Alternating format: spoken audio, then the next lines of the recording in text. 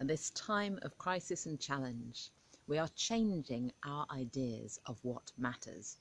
We realise that consuming more does not lead to more happiness. And we realise that we are dependent on the wildness of nature to sustain us. Nature has no cut lawns, no monoculture, no straight lines, and no tidying up. Nature is a wild, abundant, diverse heap of wonderfulness. And each one of us who has a garden can allow a wilderness area into our garden to change our idea of what is beautiful and to understand the wealth and health inherent in nature's tangle. It protects the soil.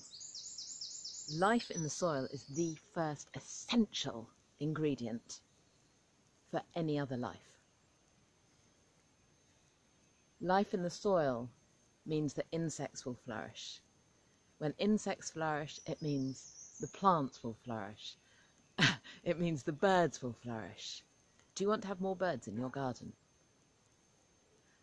Leave a wilderness area and you'll provide a safe haven for them to hide, to live, to feed. Nature's wild beauty has been out of fashion for many years, but she's at the top of the charts now. So get with the get with the fashion, the new trend, and let wilderness into your garden.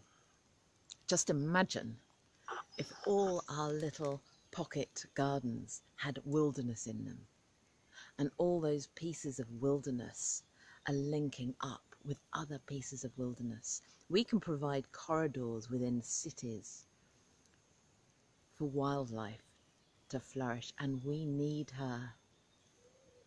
We need her like we need the air to breathe. And this is something that we can all do. This is Maryjane from Know You Are Earth.